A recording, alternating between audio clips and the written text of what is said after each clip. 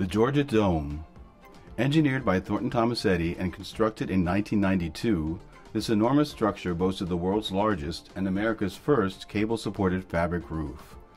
In 2017, when it was replaced by a new stadium, it was slated for demolition. But how do you quickly and safely raise a 10-acre building? Since the Georgia Dome was just 84 feet from Mercedes-Benz Stadium and actually touched the Georgia World Congress Center in several places, HHRM asked Thornton Tomasetti to conduct a detailed analysis of the demolition plan. To complete the analysis quickly and accurately, we created high-fidelity models of the stadium.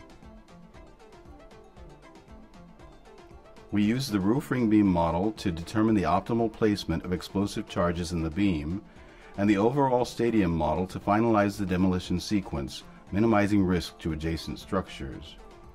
After incorporating the demolition plan into the model, we used it to investigate a number of demolition scenarios and complete a series of analysis iterations to optimize and finalize the plan.